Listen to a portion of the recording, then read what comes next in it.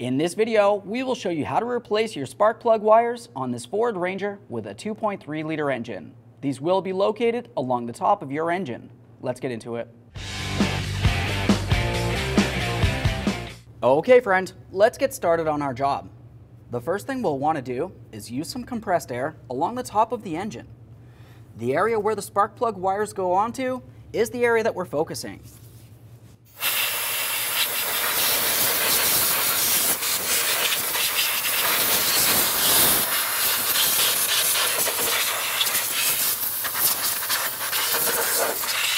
Now that we have this area cleaned down, the next thing we'll do is talk about the spark plug wires.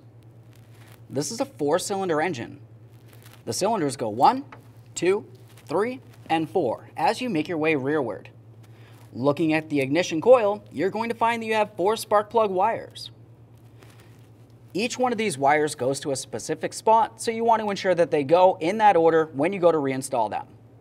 With that said, we'll start with cylinder 1, which is the front cylinder.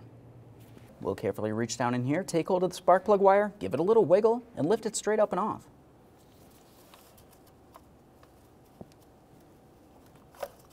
There we are.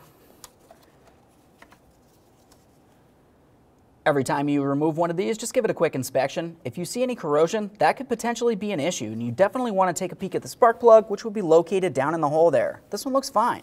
Let's continue following that wire to the ignition coil.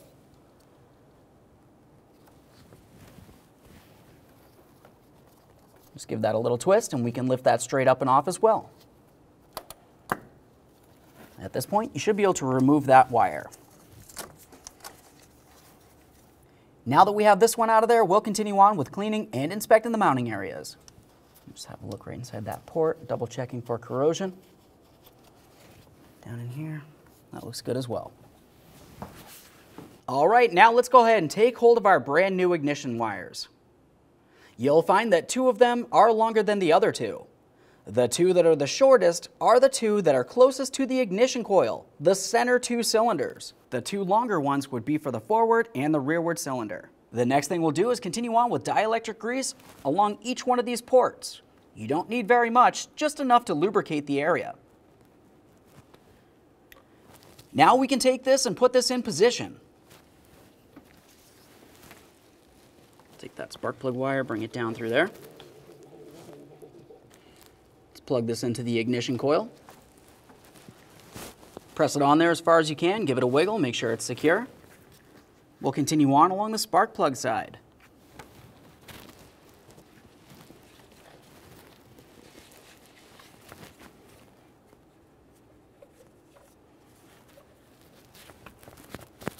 Press it in, listen for a click, give it a little tug to make sure that's secure as well. It's extremely important to make sure you have a good seal so no moisture or debris makes its way into this area. Now that we've done 1 spark plug wire, do the exact same thing to the other 3.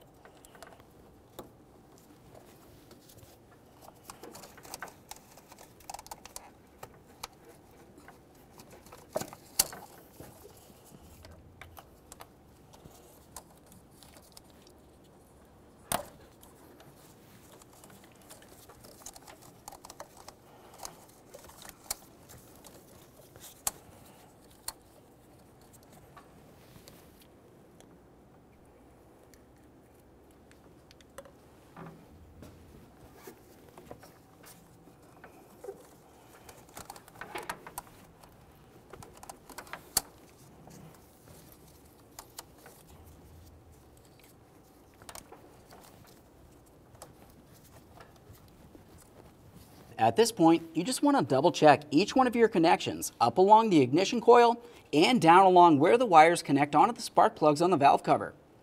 After that, hop inside the passenger compartment, start up your vehicle, let it run for a little while. Make sure you have no running condition and no check engine light. After that, you can go ahead and close the hood and take your vehicle for a road test. Thanks for watching.